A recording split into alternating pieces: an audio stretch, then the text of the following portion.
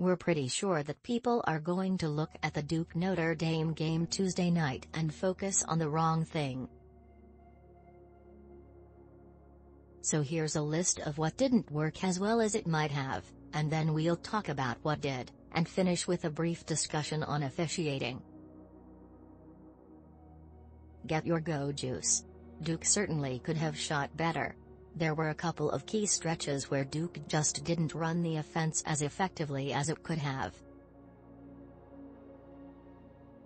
Duke didn't find a counter for Dane Goodwin, who took his defenders, didn't matter who, in the lane and bullied them. He shot 84% for the game and, by the way, did it right in front of where Mike Krzyzewski was sitting. Duke didn't always handle Notre Dame's defense well. The Irish worked hard to control the lane defensively and did it very well. Among their positives for this game, they nearly shut Duke out on the offensive boards in the first half. Duke let Notre Dame come back late and nearly steal the game. We're sure when they break down the game film, the Duke coaching staff will pay careful attention to the closing minutes and just how Notre Dame came back.